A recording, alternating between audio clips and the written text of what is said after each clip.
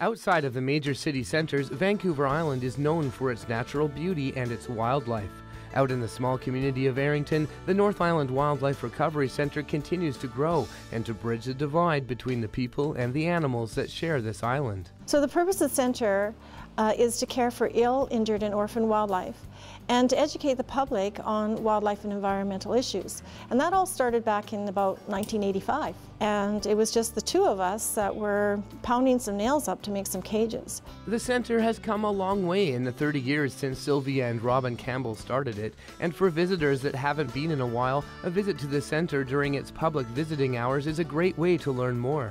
But now there's another great way to experience and learn from the centre. Together with director Bob Ennis, they've created an award-winning video.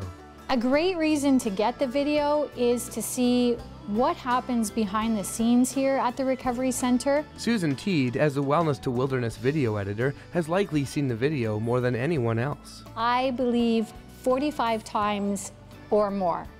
And I think that the fact that I can still watch it and enjoy it is a testament to the amazing, rich content that's in it. Our expertise is in eagles, raptors, and black bear.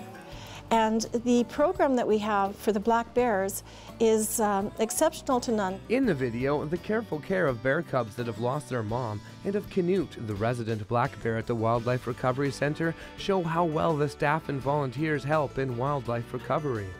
A lot of the video also highlights eagle care. The rehabilitation of the eagles, which you're going to see lots of on in the film. We have one of the largest eagle flight cages in Canada of its kind, and we have the expertise of a volunteer veterinary who comes in and looks at these eagles as well. Or an eagle who needs oil removed from its feathers.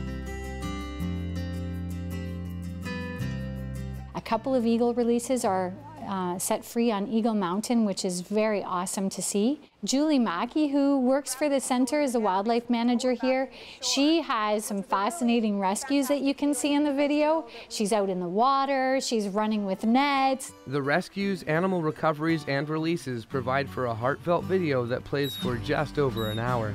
And it's begun to win awards, including one for a music video and song. I came on my sister, alone and afraid. It seems that she fell from the sky.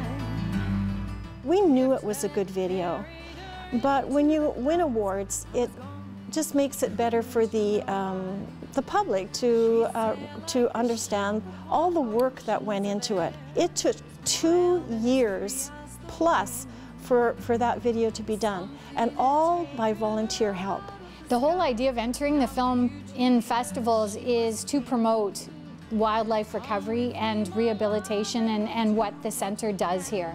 Just set right, but somehow gone wrong. If you do buy a video, it's very important that you know that all of the proceeds go to the care and the recovery of the animals here at the centre. So please, even if you're not inclined, someone in your family will love this video. The North Island Wildlife Recovery Centre reopens to the public on March 7th, but on March 6th, you can join in on their Learning from the Bones event at the Qualicum Civic Centre from 1:15 to 4 p.m., and the Wellness to Wilderness video will be playing for all to see. Just about everybody says they get something in their throat or tears. It's really quite amazing what they do here, and you can't help but be touched by what you see in the video. For Go on Shaw TV, I'm Derek Johnstone.